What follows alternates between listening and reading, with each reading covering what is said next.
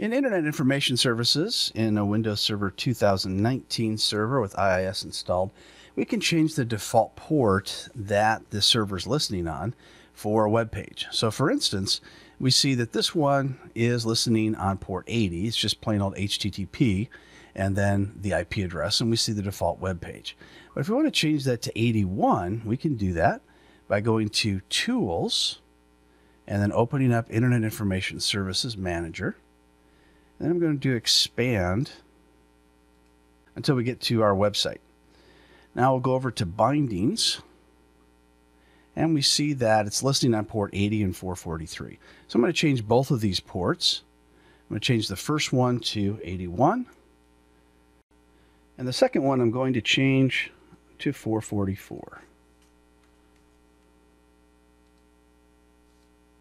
So now when I refresh the page on port 80, it no longer works. However, if I do a :81, then it does. So we've just successfully changed the port from 80 to 81. Let's do the same thing for 444. We have to do HTTPS, and we'll put in the same IP address, :444.